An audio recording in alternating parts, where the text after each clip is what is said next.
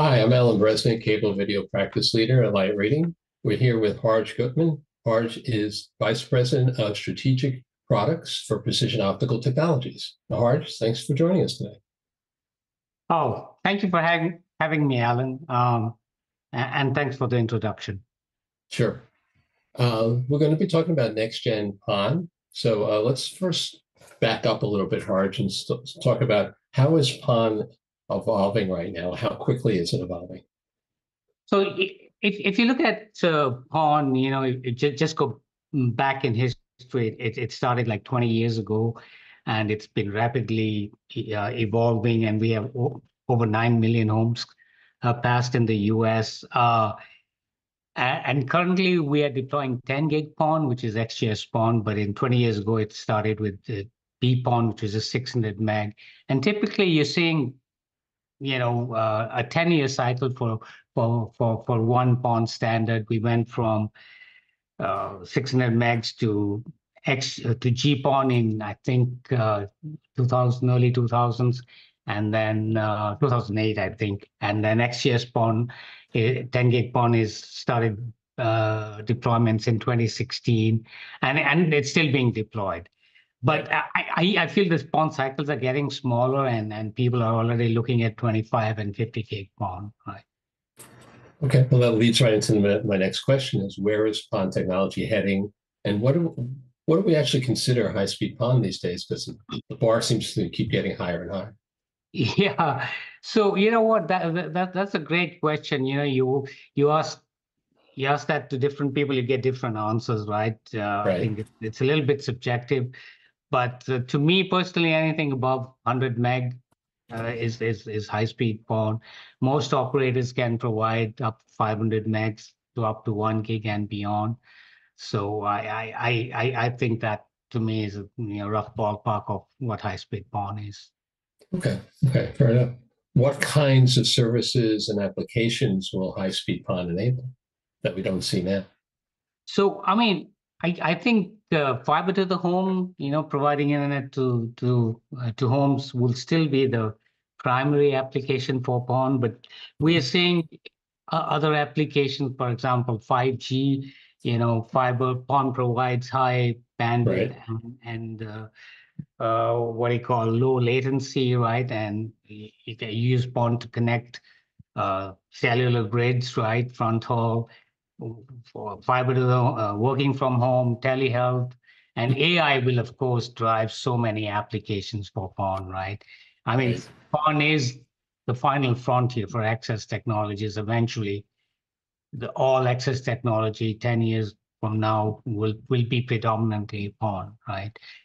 Yeah, there'll still be HFC for cable operators around, but even operators are deploying more and more PON. You said the final frontier. I expect to hear some Star Trek music in the background. Uh, what are the benefits we can expect to see in the coming years from high-speed PON? You touched on it, so you can go into a little more detail about that. I think the biggest advantage of fiber PON is it stands for passive optical networks, right? So Right. inherently the networks are passive, although you do have remote OLTs with an OLT in the field with an Ethernet backhaul. So, but when you have a passive network, you have less components in the network, so it's more cost effective, less OpEx, more reliability. It's easier to upgrade, right? For example, today we're deploying 10 gig PON and you want to go to 25 or 50 gig. Once you Yeah. have the fiber deployed, you're just going to change the ends of the network. You may have to go to the home, to the Mhm. subscriber end and change the ONT. If you look at some like HFC, you have to, when you upgrade, there's a lot more elements needed to be upgraded compared to PON. Okay. Well, you talked about how it's less challenging than upgrading HFC, but what are the biggest challenges in upgrading and deploying high-speed PON?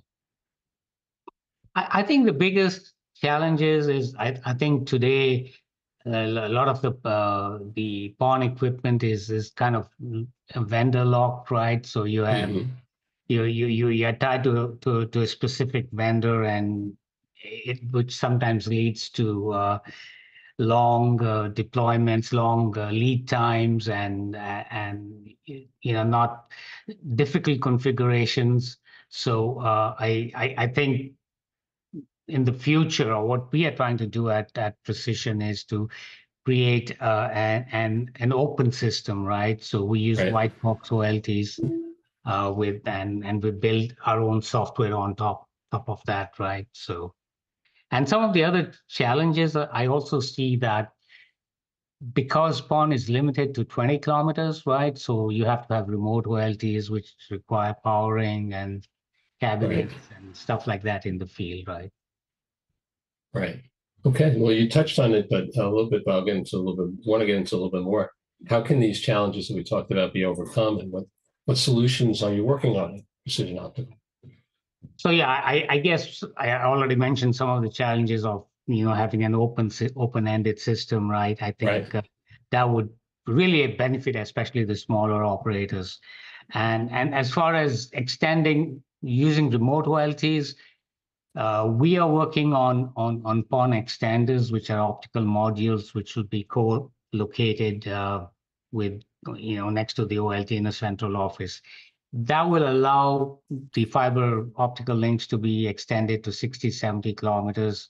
So you won't have any remote OLTs in the field. We're working on optical modules for XGS PON, 25 and 50 gig PON. And then when we eventually get to coherent PON, which is 100 gig in 10 years or whatever that time frame may be, uh, that coherent PON will have a lot of advantages. You'll have Mhm. increased loss budgets and you can 70, 80 kilometers. So a lot of the limitations of today's PON will kind of be overcome by coherent PON.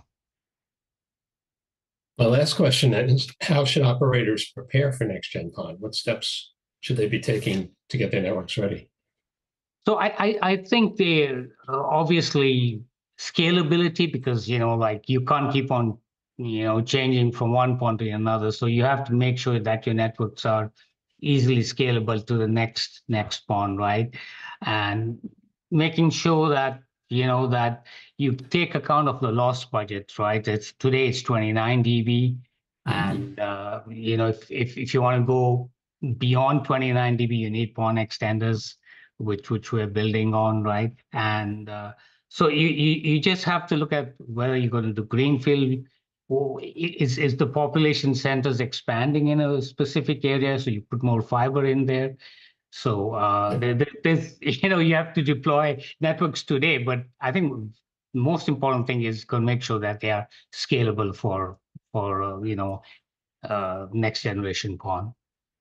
Okay. Thanks, Harj. Any last things you wanted to add to our conversation?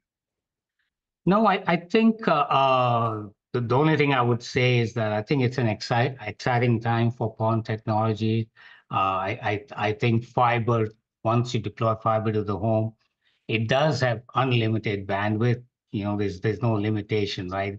The limitation is only in the optical equipment, and once we have the fiber deployed, then you just change the ends of the network. So it has great advantages. Okay. Well, thank you very much for your time, Harj. Thanks for sharing your expertise, and we look forward to hearing more. Okay, thank you.